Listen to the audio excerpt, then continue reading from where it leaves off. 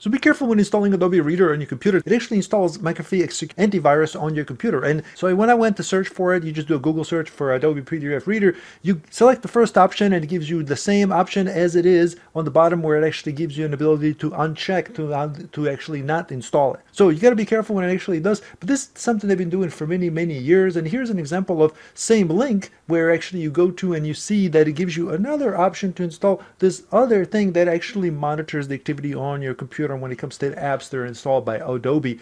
So this has been happening for many, many years. Here's an example from 2020, and there's a guy complaining about it, and the employee from Adobe said, well, it's actually fine, you're wrong, and it gives him a screenshot. Look, you have the option to actually uncheck this. And the guy's like, no, no, no, you're wrong. There actually isn't an option to uncheck this. And sure enough, this has been happening for many years, and I've seen many examples of this on Adobe's community support website, on Adobe's website itself. So be careful when installing this, unless you want McAfee running on your computer for some reason. So be careful.